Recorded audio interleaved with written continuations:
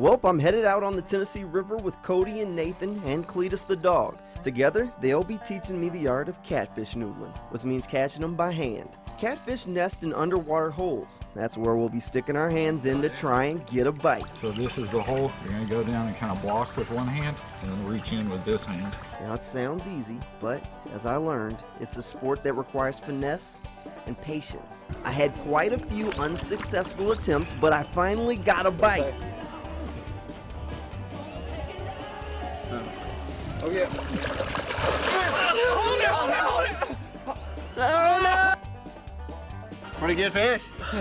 You got it out. Almost. It was hard feeling victory slip right through my fingers. Luckily, there were some pros around to show me just how it's done. It's a tough gun right here. I didn't know you went back out there. I didn't either. Pretty good fish. Yeah? Oh yeah! We traveled to another hot spot where the guys nabbed a catfish so large, Nathan had to wrap his legs around it while Cody pulled him back to shore. Talking about right there. Noodling catfish was a great way to spend a day, and I can't wait to get back out there and try it again.